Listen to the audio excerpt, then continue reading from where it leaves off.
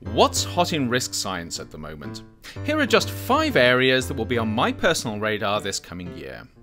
1. Big data. We've got really good at generating data, mind-numbingly huge amounts of it. So much of it, in fact, that we're having to invent new ways of storing and handling it. But assuming we don't drown in the coming data deluge, exciting new ways of working with massive amounts of interconnected data are beginning to revolutionize how we understand, predict, and manage risk. 2. Sea health. Okay, I made that one up. It stands for cloud health. Think e-health, but way cooler.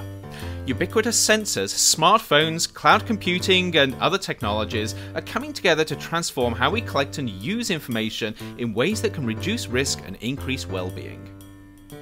3. Responsible innovation. Instead of inventing something and then spending the following decades trying to fix the unintended consequences, why not try to avoid future risks upfront? As well as being good for people's health and the environment, it also makes perfect business sense, which is why the science of risk is being used increasingly in the development of everything from advanced biotechnology to 3D printing. 4. Headology. Okay, another made-up word, this time from author Terry Pratchett.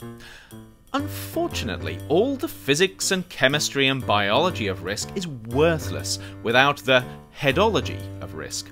Understanding why people do what they do and using it to make the world a safer place. Another way of putting it, risk science without social science is dumb science. 5. Complex interactions. The more we solve the obvious problems in risk science, the man eats arsenic and dies kind of problems, the more we realise that we've just scratched the surface of what affects our health and how. Some of the most intriguing areas emerging in risk science involve the complex ways our bodies and our environment interact with each other, and the ways these interactions affect our health.